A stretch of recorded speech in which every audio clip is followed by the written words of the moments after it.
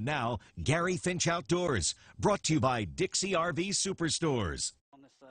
Hi folks, it's hot, but this heat can make for perfect conditions for catching one of my inshore favorites, the tripletail. The tripletail is not only a ball to catch, but one of the best tasting fish in the water.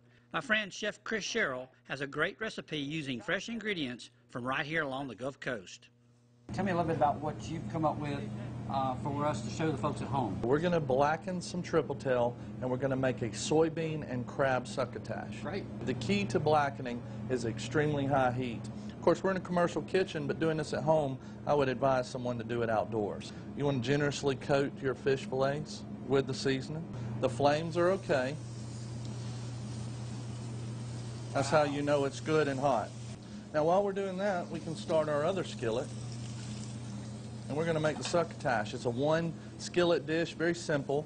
We've got some nice roasted corn, locally here from Robertsdale, soybeans from Alabama, fresh ground garlic, green onions, red bell peppers, purple onions, crab meat from right here on Alabama's Gulf Coast, Right. a little bit of seasoned salt, pepper, a little bit of garnish.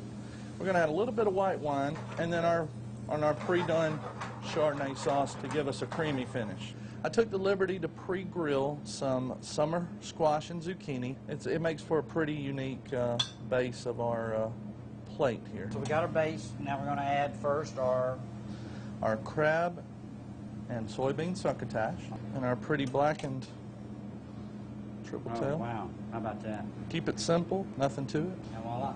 As a reminder, tomorrow is the last day of the summer to catch red snapper for private recreational anglers. Try this recipe and have a happy, healthy, and safe 4th of July weekend. I'm Gary Finch for WKRG News 5.